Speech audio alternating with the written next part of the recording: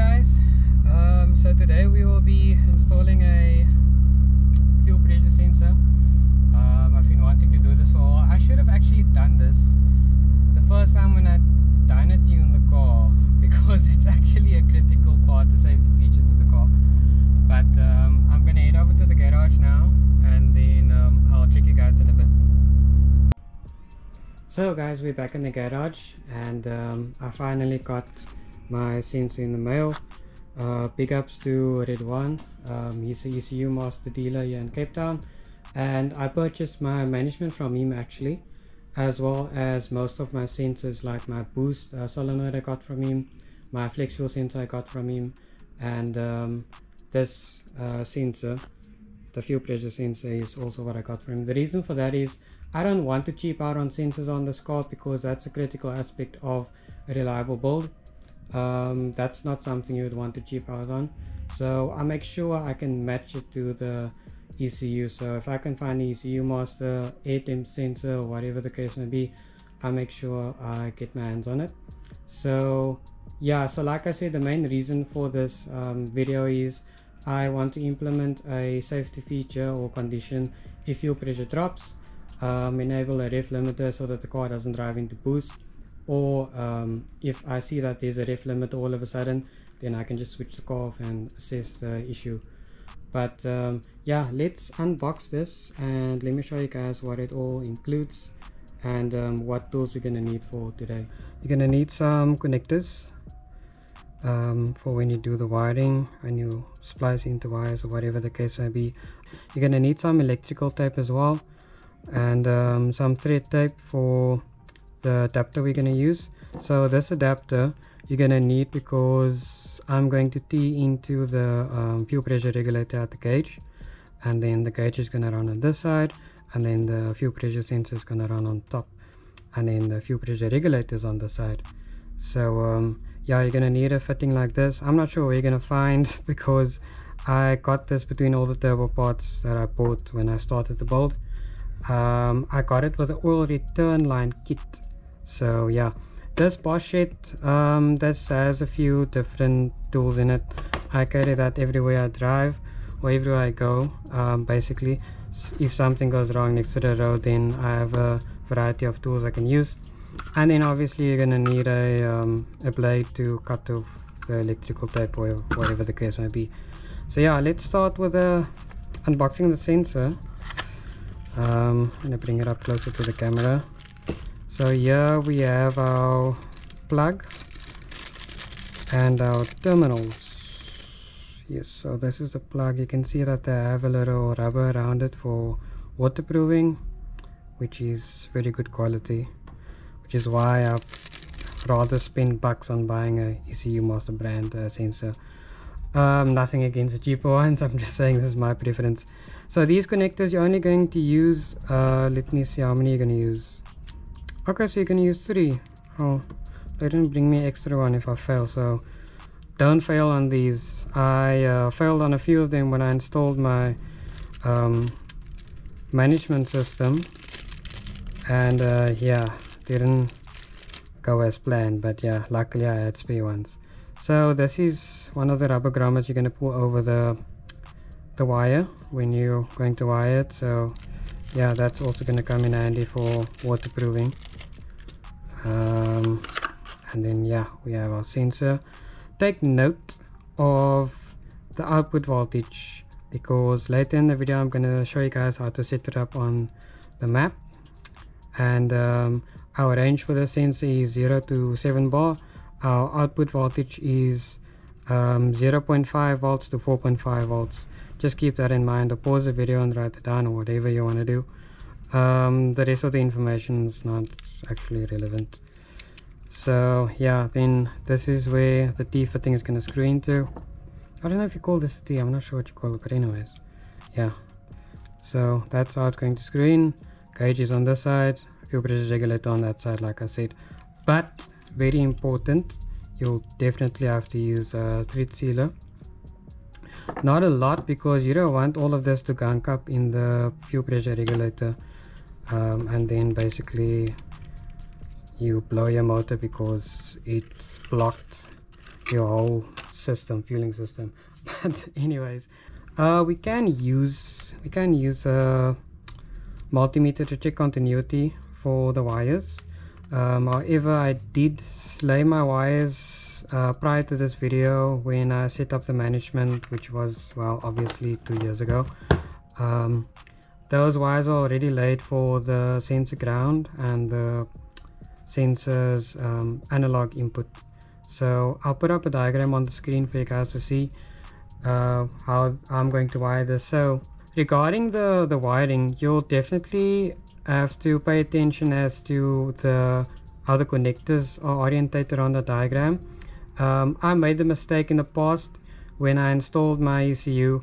I installed it completely the other way around because I read the diagram wrong, and I thought there was a blown unit, but I wired it back around the other way, and that took me like another 3 days, but just to figure out that the orientation, how I understood the diagram was wrong. So I'll drop another screenshot on the screen as to how you should understand the diagram, because ECUmaster makes it clear so that you don't misunderstand the whole diagram, like I said.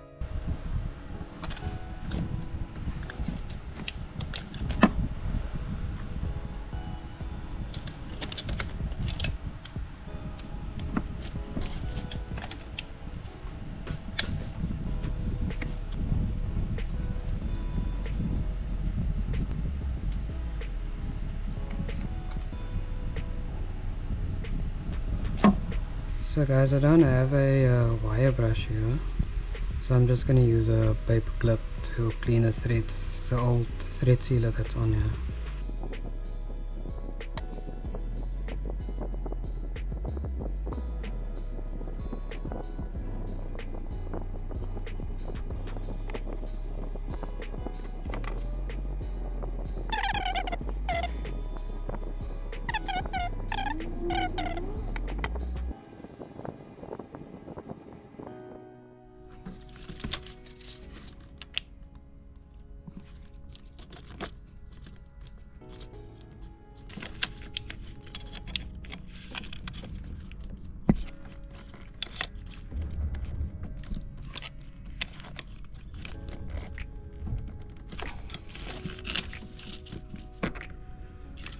So guys, I didn't have any brown wire, so the green is my signal wire, the orange is my sensor ground. I should have used green for sensor ground, would have just made sense, but anyways, that's the case. And then I'll be using my yellow wire for the 5V supply. I'll be tapping it in here into my map sensor's 5V supply. I did some research on it, and splicing into your 5V supply shouldn't be an issue when shading sensors.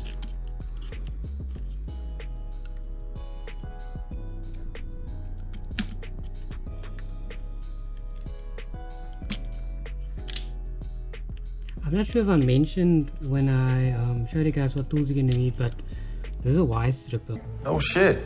Automatic wire stripper, so it's much easier. You can use a manual one as well, but yeah, we just have one like this, so that's why I'm using it.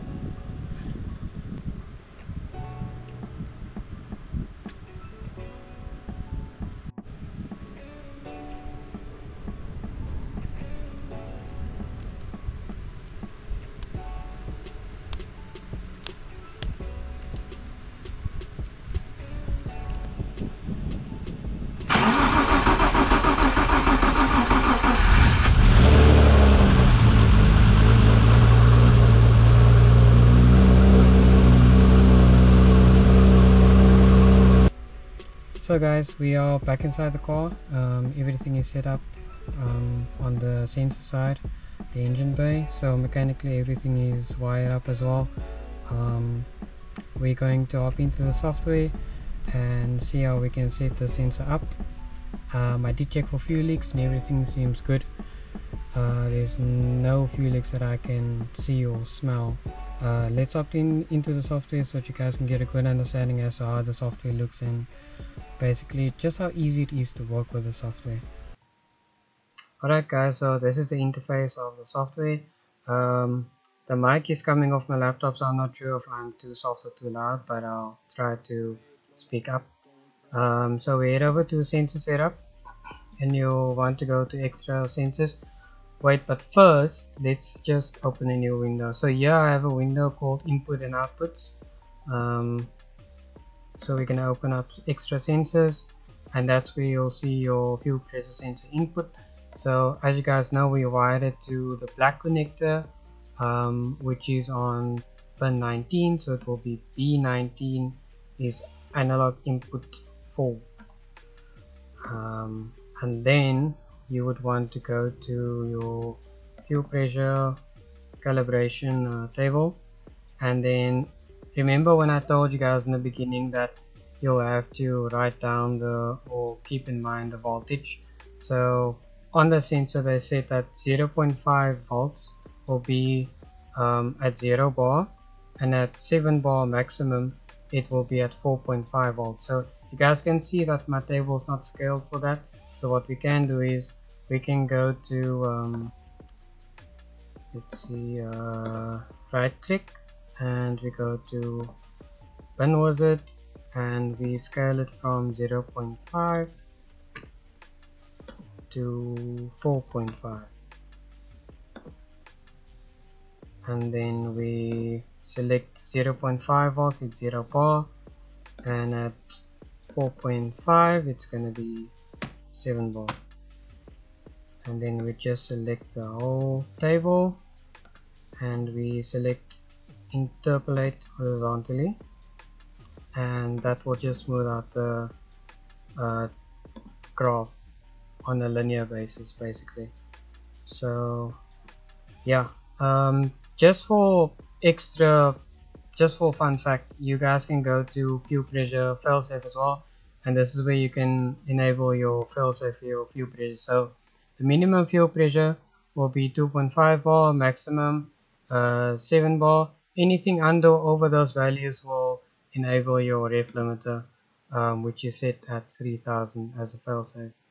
So let's switch on the car and head over to the logs and see if we can log this sensor. So on the logging side,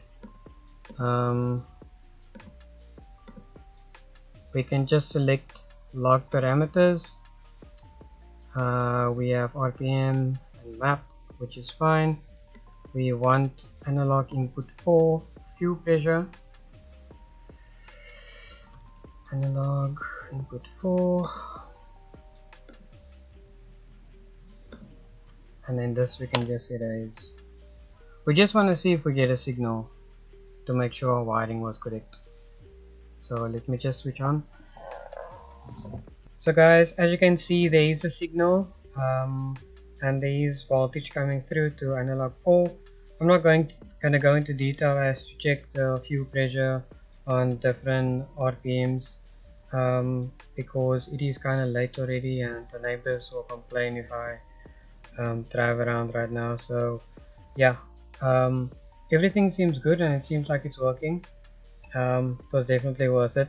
If you guys like the video, drop a like, subscribe, comment, do all those nice things. It really helps the video.